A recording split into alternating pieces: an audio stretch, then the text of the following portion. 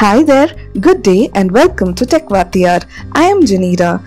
In this video, we are going to implement and verify 1-bit and 2-bit magnitude comparators using logic gates.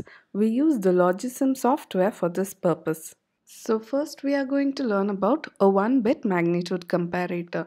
So just like the name suggests, comparator does the operation of comparison. It finds out if one element is larger than the other, or if it is smaller than the other, or if it is equal to the other. So first, in a 1-bit magnitude comparator, this is the logic diagram of a 1-bit magnitude comparator. We are feeding it two elements A and B.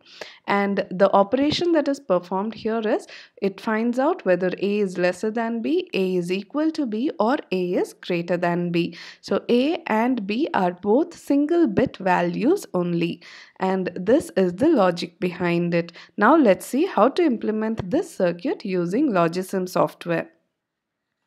So let's start by doing the 1-bit comparator. So for that we need two NOT gates to begin with. So I place two NOT gates here, and then I need two AND gates, which I place here, and I need a NOR gate, which I place here. So now I can start giving my connections. Let me give my inputs. This is input A and input B. I'll simultaneously name them. This is A and it's B here. And my outputs, I'll have three outputs. One shows A is greater than B, one shows A is equal to B, and another showing that A is less than B. So now I can start giving my connections. So this is a very simple circuit.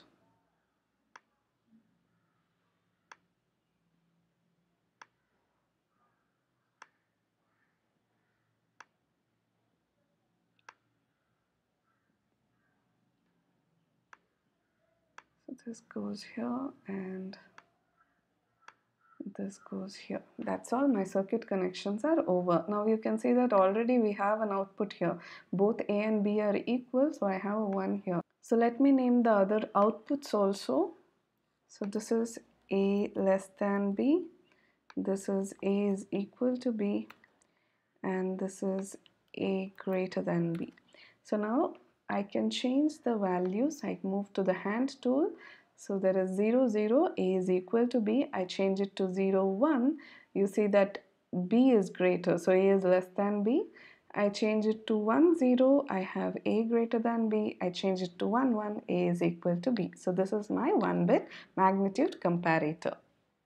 So now we are going to perform a 2-bit magnitude comparator. This is the logic diagram behind it. Here also we are feeding two values only, but each value has 2 bits. A has A0 and A1 and B has B0 and B1. The comparison is done between A and B, and this is the truth table for this logic diagram.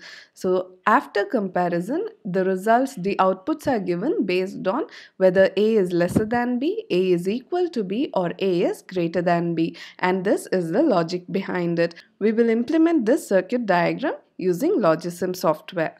So for a 2-bit magnitude comparator, we have 4 input bits. So for that, I'll first take my input and place it here. So let me change the way this input pin is aligned. So I can change it to south facing, and I can just click and drag a wire out of it, and I'll put a NOT gate. The NOT gate also I'll make it face south, so I can give an input here and I can drag the wire out here. So this setup I'll copy and I'll paste. So I need 4 of these.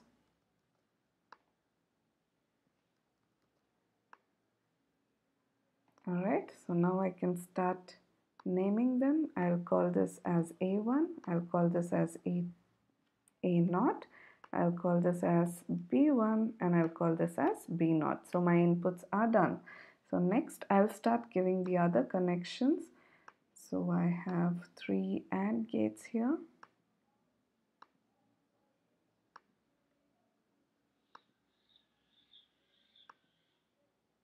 So I have given all the connections now.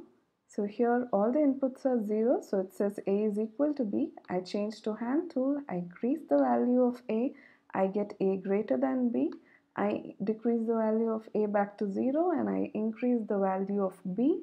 It gives me an output at A is lesser than B. So this is the 2-bit magnitude comparator. Some of the applications of comparators are they are used in CPUs and microcontrollers. They are used in control applications where binary numbers are used for representing temperature, position, and so on. They are used in servo motor control and they are used in password verification and biometric applications. Thanks for watching. Happy learning.